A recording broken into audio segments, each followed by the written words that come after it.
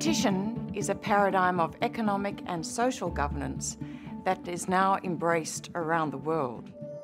Competition law is taught in law schools, it's practiced by major commercial law firms, and it is now a well-recognized area of academic research. I'm passionate about competition law because it has a crucial impact on our economy, but also on the quality of our lives, on us as consumers and as citizens. As a researcher in competition law, it's very important to understand the industries and the markets that you're researching. That means getting into the places and talking to the people who work in those industries.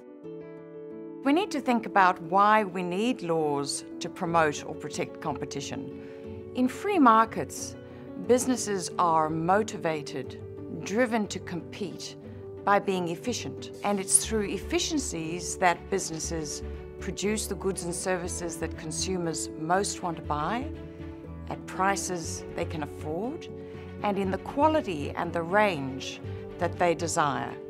I'm often asked by prospective students, is there an economics faculty where I can learn about competition law? But there isn't. Economics faculties don't teach the law.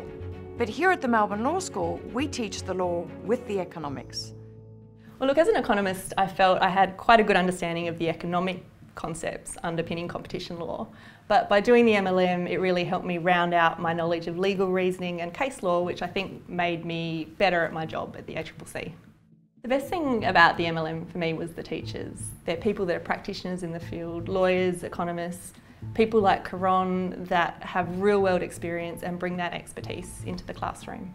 We have leading lights like Bill Kovacic teaching economic regulators, Michael Jacobs from Chicago teaching mergers, Michael Gall from Haifa teaching international and comparative competition law.